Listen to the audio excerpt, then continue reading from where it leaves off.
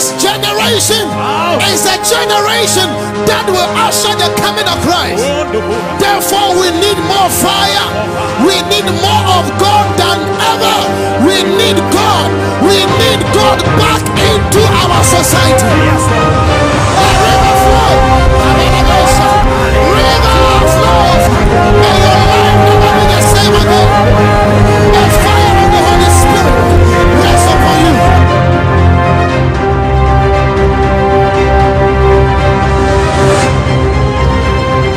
I preserve your soul. I preserve your soul. When the presence of God comes here, no one needs to touch you. He will do his work. Hey, God, touch our lives. Move in our lives. Holy Ghost fire.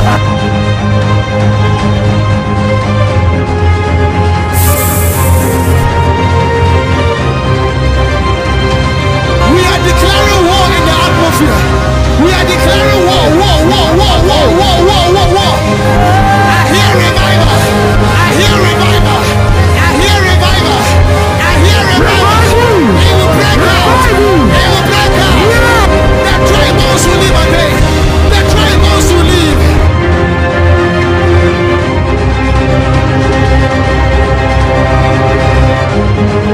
Lord, 26 days. By now we shall close service. But you are fasting, Lord. I can't go the same. I can't be the same way I started the fasting, Lord. As I am ending the fast, Lord, all my troubles are ending right now.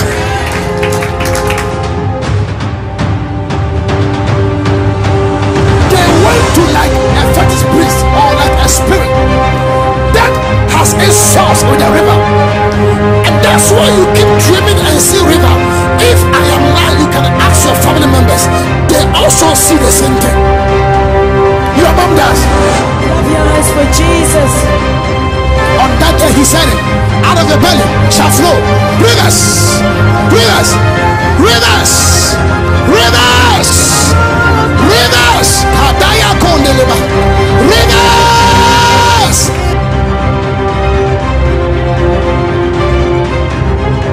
You will not walk through the same pain of your mother, none of your father. You will break out. You will break out. You will shine. You will shine. You will shine. You will shine.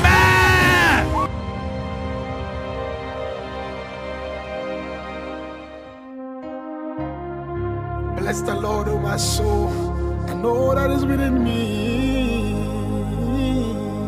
Father, we bless your name.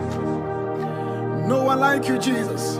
Be glorified and be highly exalted, Lord. Father, we magnify your name. Hey,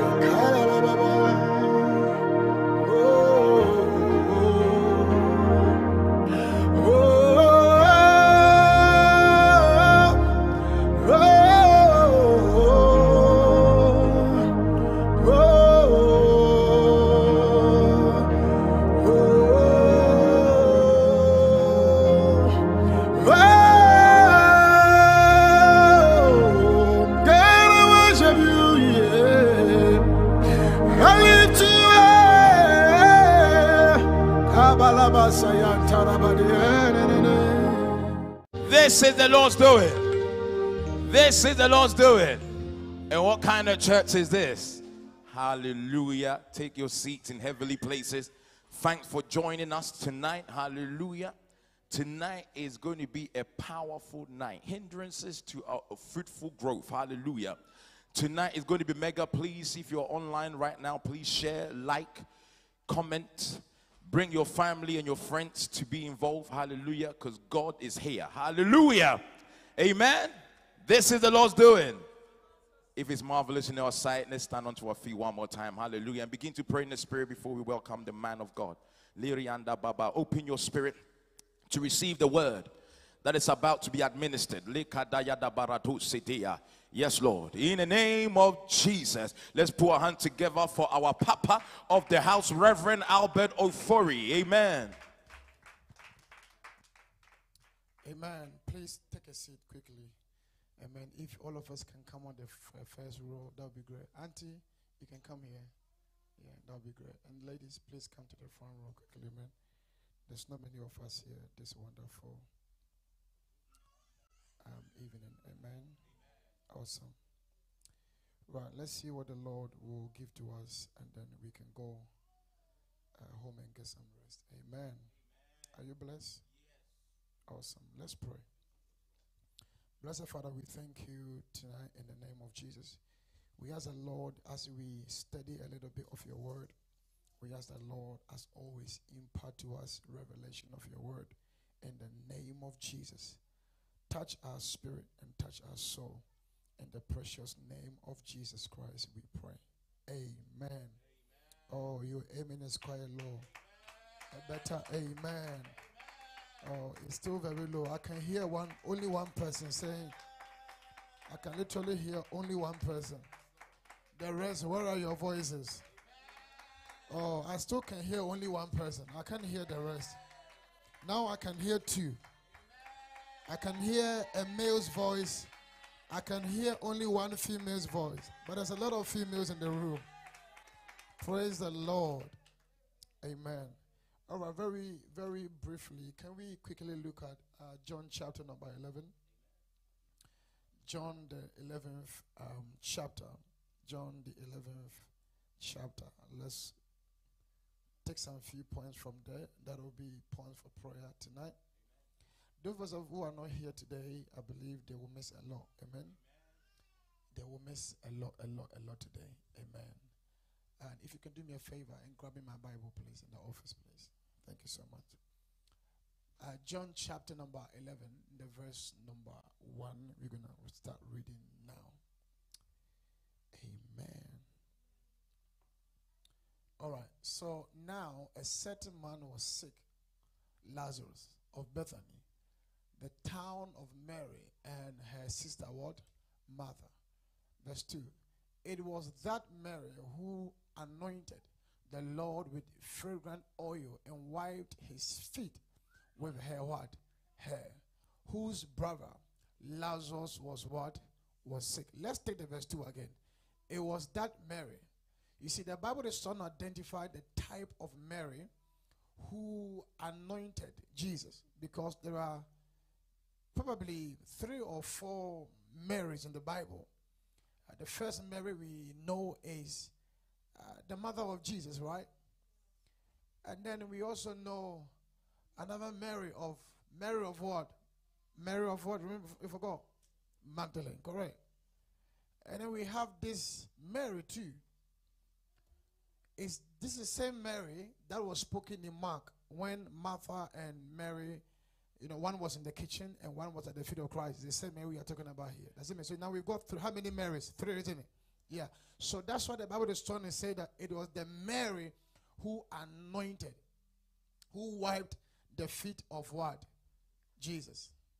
Praise the Lord. Amen. Would you want to pray just for 10 seconds? Just lift your hands. Begin to whisper something to the Lord right now. Come on.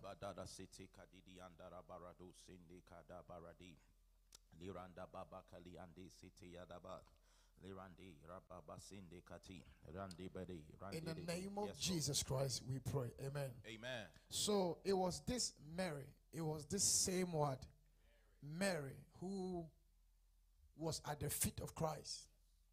Same Mary who anointed the Lord and wiped his feet with her hair. Hallelujah. Hair is symbolic of what? Glory. Amen. So, in other words, she gave her glory for the exchange of his glory. Praise God. She gave her pride. She gave her life for the exchange of the glory of the Master. Hallelujah. So we are coming to a season where we must exchange what we have and get what he has. The Bible said that the 24 elders all cast their crowns. That is also another, another text that has something to do with this glory you're talking about. They cast down their crowns. They removed their crowns to honor the Lord, to worship him, to glorify him. Hallelujah. In other words, they kill their pride. They kill their ego. Whatever makes them feel big before the Lord is taken away, because they are before the bigger God. This now we are before the bigger God. And whatever has blocked us, whatever has covered us, whatever is now becoming like a mask, blocking us from seeing the face of the Master, today we have to remove it in the name of Jesus. Hallelujah. With fragrant oil, not just any poor oil, but it was a fragrant oil, and wiped his feet with her hair. Think about it. Feet is symbolic of service. Another time we go there. Whose brother Lazarus was sick? Let's go to verse 3 quickly. Verse 3 quickly. Therefore the sisters sent to him, that's Jesus, right? Saying, Lord, that's me, Adonai, Master, right? Behold, he whom you love is what? Is well. He whom you love is rich. He whom you love is prosperous. Him who you love is healthy. Him who you love is what? Unhealthy or sick. How could a man that God loves become sick? How can a man so dearly to God become sick? How can a man whose sisters are serving the Lord, breaking their alabaster boxes, wiping his feet with their hair, how could their brother be sick? I don't understand. How could you be in church and still be in need of something? How could you claim that God loves me and so have some financial, and so sick in your body and so be stressed at work? How's that possible? Him that God loved, him that had a relationship with God was sick. In other words, God can love you, yet you can still go through tribulations. God can love you. God loved Job. People say God neglected Job. No, God did not neglect Job. God's love for Job was still around. You see, God loved Lazarus, but yet Lazarus was still in pain. Lazarus was still sorrowful. Lazarus was still sick and about to die. In other words, God, you can be loved by God and still die. That means the love of God is not the thing, it's not a catalyst for one to live long. Because we all die. Hallelujah. Am I going somewhere? Verse 4, let's go. Verse 4, let's go. When Jesus heard that, he said, this sickness is not unto death, but for the glory of God, that the Son of God may be glorified through it. Not by, but through it. That means Jesus did not pray for Lazarus to be sick. The sickness of Lazarus didn't come from God. The pain and the sorrow and the tribulations of Lazarus didn't come from God. It came as a result of the nature of this world. We are bound by this earthly vessel, and this earthly vessel sometimes can get weak, can go through a series of whatever it is. Like the fact that God loves doesn't mean when you are pregnant you shouldn't feel whatever they feel, or when you go to the labor ward it should just be very easy for you. It doesn't happen that way. Hallelujah. But Jesus is saying here, even though the situation, the circumstance that you find yourself in, even though it was not orchestrated or I didn't create it, but yet I still can be glorified through your circumstance. So sometimes people say that, oh, it is God that brought me into what I'm going through. God never created it. The devil can create it. Sometimes because we are bound and live in this world, we are faced with many challenges. But God is saying that it doesn't matter the storm, the health issue you go through, my name can still be glorified through that circumstance. At the end of the day, was God not glorified in the life of Job? Yes. The end product is that God shall be glorified. Oh, I'm not talking to somebody here. Yeah, that's the end goal. The end goal is that even though So you are being challenged at work. You are being harassed, abused. You are being demoted at work. But God said that in the midst of your demotion, I will show my faithfulness. In the midst of your declination, in the midst of your frustration, God said, I'm going to take that issue you are going through and I want to reveal my power. I want to manifest my presence. Because you see what that tells me, that every time God is looking for people with problems. Hello? Yeah, because without a problem, the power of God can be used. The power of God is to break yokes, and problems are yokes. So without yokes, without problems, the power of God cannot be in use. So and God anointed Jesus of what? Nazareth, with the Holy Ghost and power, who went about looking for problems, looking for people who are afflicted, so he could touch them. So I'm here to announce to you that if you have been afflicted, Jesus is looking for such people. Yeah. Hallelujah. Jesus didn't just bond with the rich people. He had a bond with everybody. So if you have any issue in your body, you are the right person that Jesus is looking for. It might be finance, it might be health, it might be marriage, it might be your kids, it might be at work, it might be anything at all. Jesus said, come unto me, all ye who are heavily laden, come unto me and I'll give you rest. Hallelujah. What's the power of God for? To give rest to people. Hallelujah. Rest for your souls. Rest for your life. Hallelujah. Today many people are carrying problems, but yet don't even want to come and pray. Hallelujah. So they wait for an affliction before they start to do what? Something. Quickly, let's finish verse 5. I think I'll end here at verse 5 quickly. Verse 5. Now Jesus loved who? Come on, you tell me. Loved who? And Lazarus. 3 people. Jesus loved them, but yet they were going through some stuff. Sometimes when you are there, you go through some challenges, and you think, does God love me? Does God care for me? Does he see me? Like Hagar and Ishmael were on the desert. The lad, the boy, was so thirsty to death, and she thought God didn't even care about her. All of a sudden, an angel of the Lord appeared and said, hey, that's a well, go get it. So in the midst of your pain, God sees you. God knows what you are going through. And sometimes, if you're not very careful, you may conclude that God has not seen you. Sometimes a family can go through some crisis.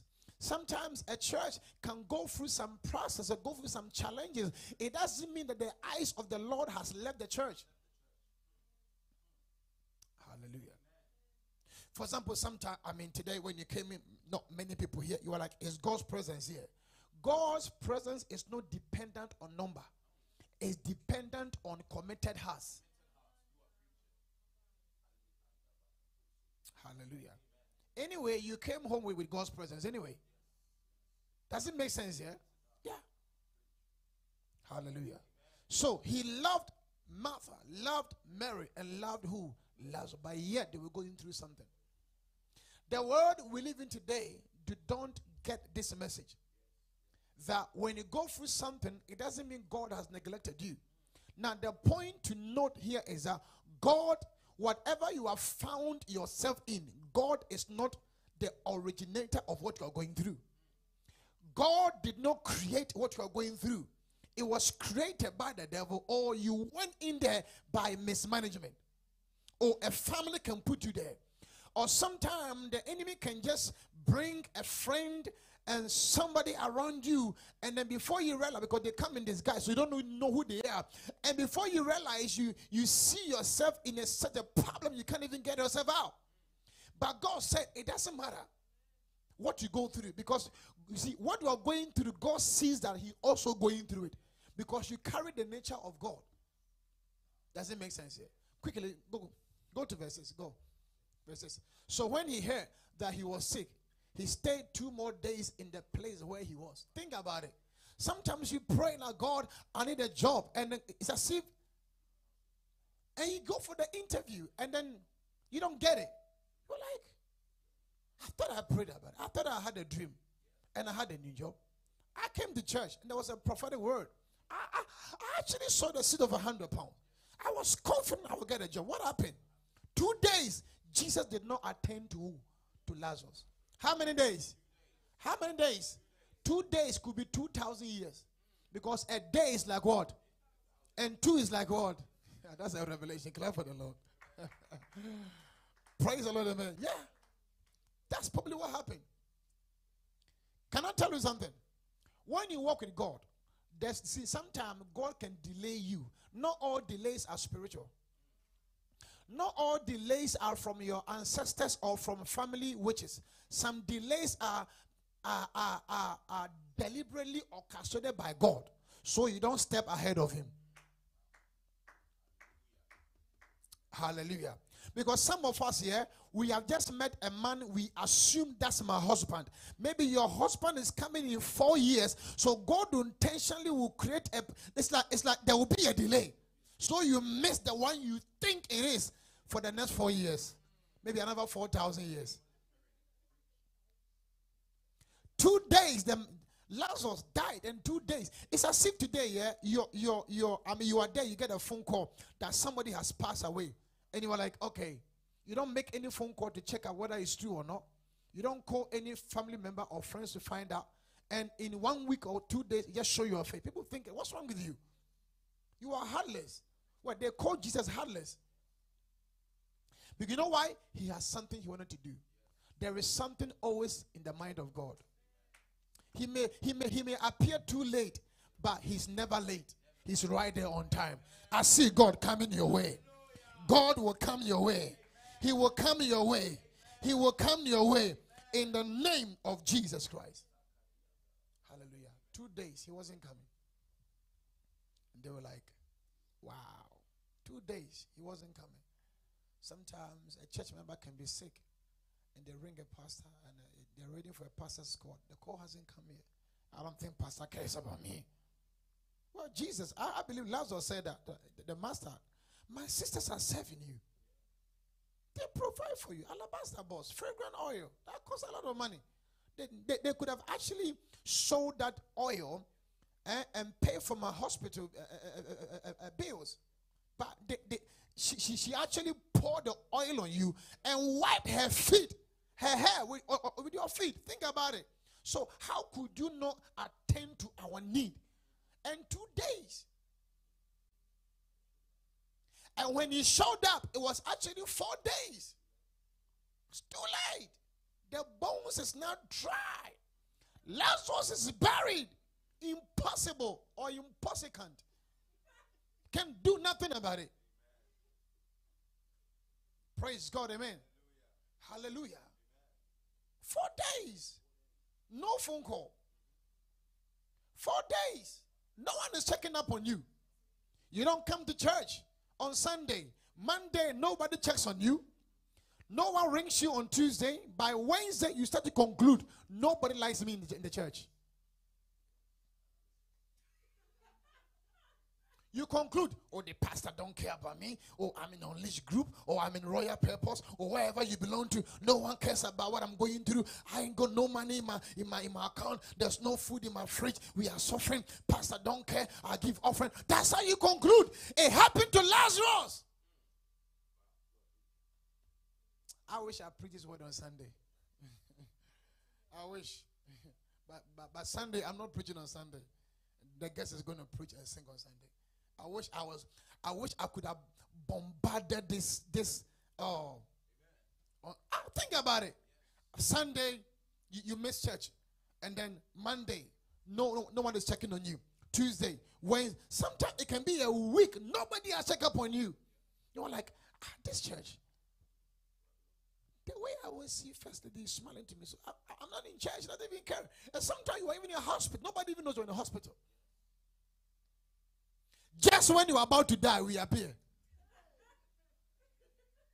Just when you are about to breathe your last, pastor appears and lays his hand upon you, and then you wake up from bed.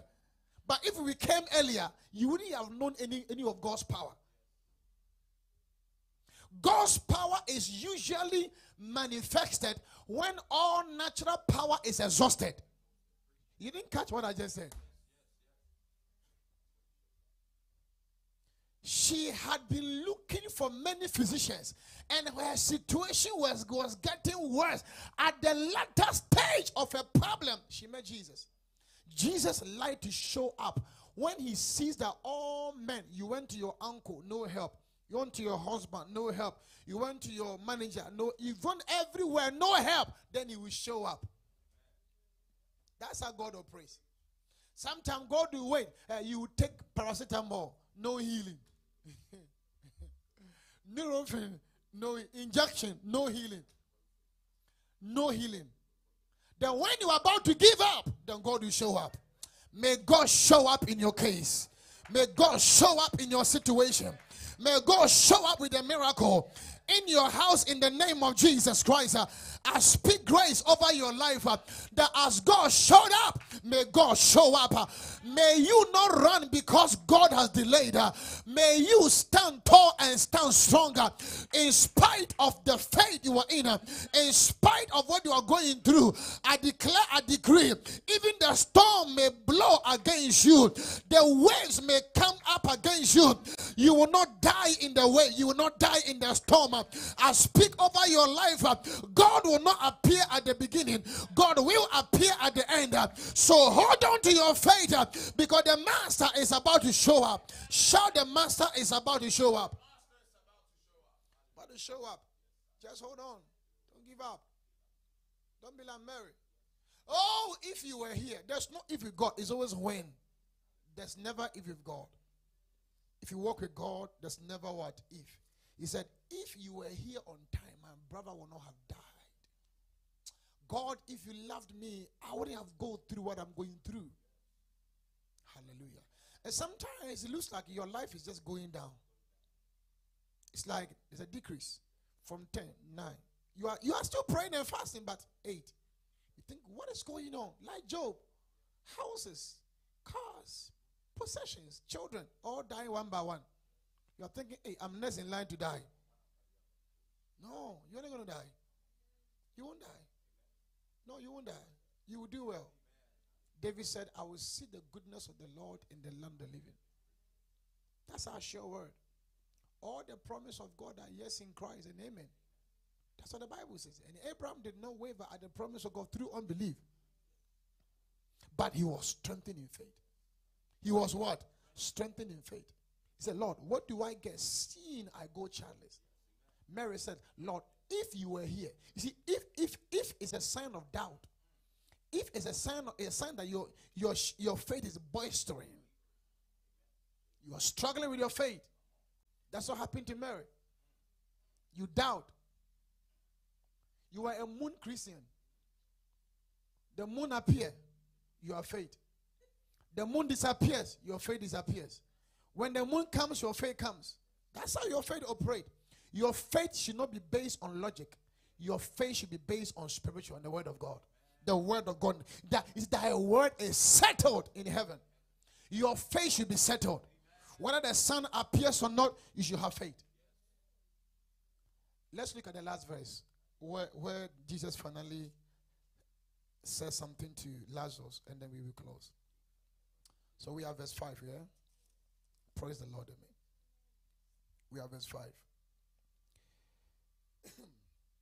Are you following here?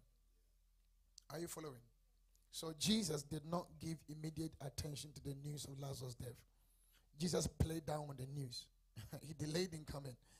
And as a matter of fact, the disciples said, the disciples discouraged Jesus from going to what? To Bethany or to Jerusalem. Not sure which one it was. Maybe Jerusalem. Yeah, definitely Jerusalem. You know why? Can I tell you why? Watch me. Lazarus is dead. He needs to be resurrected. The same location that Lazarus was is the same location people want to kill Jesus. Same place. Same place. It was the same place. So it's a matter of life and death. It's either Lazarus dies and then he stays where he is, or he goes, both of them dies. 3, he goes and resurrects Lazarus. It's a risky fate. Jesus' life himself was in trouble. He was facing death. And disciples also. So likely was that all the disciples would die. There's no ministry.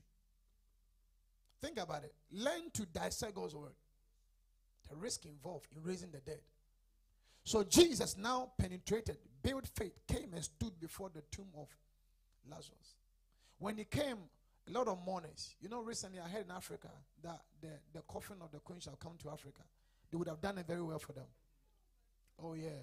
I think the way they did it was very decent, very simple. They would have given a highly sophisticated funeral. Very complicated one. They would have hired proper mourners. People who know how, professional mourners. Who dancers. Who put coffins on their shoulder and dance. Yeah. What they did now is too peaceful. Yeah, it's too nice. They would have shaken the queen. And something they shake people that people actually wake up. Oh yeah. The mourners were just mourning. I was just watching a video recently on TikTok. A woman, hey, queen. Oh, queen. Oh, you have left us. Oh, queen. You should have told us before going. Oh, why did you do that? I was coming to UK. I was hoping to meet you and greet you. Oh, queen, you have gone. Oh, Africans. Praise God, amen. Praise the Lord, amen. Have you seen that before? Yeah. And that's what they were doing. That's what the mourners were doing around the tomb of Lazarus. Mary. Oh, Mary. Oh, Mary, you are a good man. Your brother is gone. He's gone to heaven. Let him go and rest. That's what they were doing because it's over. Say it's over. It's over. It's over. Oh, Mary, don't worry. If it was the will of God, your brother would have lived. It's okay because maybe he's tired here on earth. He needs to go home and rest. Maybe God needs him in heaven. Let him go and rest. They keep crying. Then Mary will be like, okay. Then Mary will start crying. Then they will cry along to Mary, don't worry. You know your brother was a good man. Maybe if he stayed here on earth, he would have committed sin and maybe would have ended in hell. That's why God has taken him away. So it is God who giveth, and it's God who taketh it away. So Mary, if God has taken it away, it is okay. Don't worry. Calm down. After 3 months, you'll be all right. You're just crying. Hallelujah. That's what I heard my mom pass away. Yeah. Maybe she needs to go and rest. Then Jesus entered and said, Mary, did I not tell you that if you believe, because I am the